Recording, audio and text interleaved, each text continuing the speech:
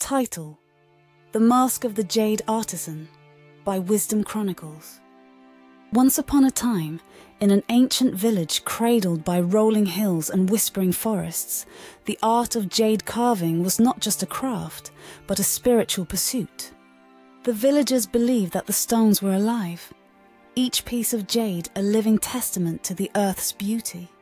It was here that Ming, a young and earnest jade artisan, worked under the tutelage of old Master Zhou, the village's most esteemed craftsman. Ming was as honest as the clear waters of the village stream, and like the stream, he was in search of his own path. Master Zhou's works were celebrated for their meticulous patterns, revered as the pinnacle of tradition. But within the heart of the old master lay a secret, a shrouded truth that gnawed at his legacy. Ming, with hands skilled yet unfulfilled, sought to mirror his mentor's creations, believing this mimicry would lead him to success. Yet, with each piece he finished, a part of him felt concealed, masked by the facade of another's style. Li Hua, Ming's childhood friend, observed his struggle. Her voice was like the gentle breeze that swayed the bamboo, calm and encouraging. Ming, the stone speaks to you in ways it does not with others. Listen to it, she would say. But Ming's heart was clouded by the fear of rejection, the dread of his true self being unworthy.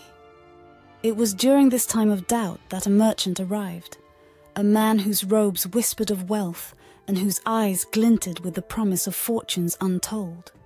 He sought the essence of the village's talent to trade across distant shores.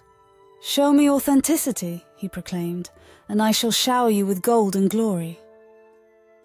Ming stumbled upon a jade stone unlike any other during his search for inspiration. It was not perfect. Its surface was marred by nature's touch. Yet it resonated with Ming, its imperfections a mirror to his hidden yearnings.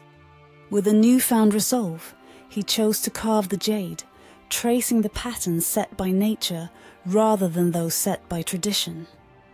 As his hands worked, Ming's spirit danced. He carved not just a stone, but also his own fears, sculpting his doubts away with each stroke. The jade, once veiled by the earth, now shone with a gentle luminosity, a testament to the beauty of its true form. The day of the competition dawned, a day where destiny would unveil its face. Master Zhou presented a carving so precise, it seemed to be the work of the gods themselves. Ming, with a heart thundering like the distant drums of the village festival, unveiled his work. An unorthodox piece, raw and speaking a silent language of its own. The merchant was captivated, seeing in Ming's creation a soulful quality that transcended mere craftsmanship. "Here," he declared, "is authenticity." Ming's piece, vibrant with the artisan's own essence, was celebrated as the epitome of purity and sincerity. Envy reared its head within Master Zhou, and in a moment of bitter wrath, he condemned Ming's work as a disgrace to tradition. But as the words spilled from his lips, so too did his secret. The revelation that his own lauded designs were not his own, but stolen from a master long forgotten.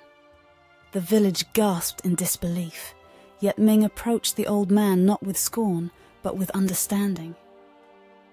He saw the fear that had shackled Master Zhou, the same fear he had just freed himself from.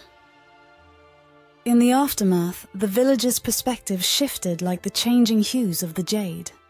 Ming's authenticity garnered him not just the merchant's favor, but the villagers' reverence. They realized that their hearts, too, had yearned for the original and the genuine. Master Zhou, touched by Ming's compassion, began to guide him, sharing secrets that would refine Ming's raw talent. The moral that blossomed from the heart of the village, like the lotus from the mud, was clear and pure.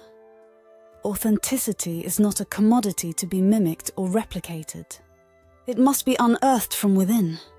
By casting aside the masks of pretense, one's true beauty and worth shine forth. To be authentic is not merely to be different. It is to be deeply, unapologetically true to oneself. And in that truth lies the most profound artistry of all. And so, under the wide skies, and amidst the chorus of nature, the village of jade carvers flourished, their art forevermore a dance of truth with the stone, a symphony of the soul's own making.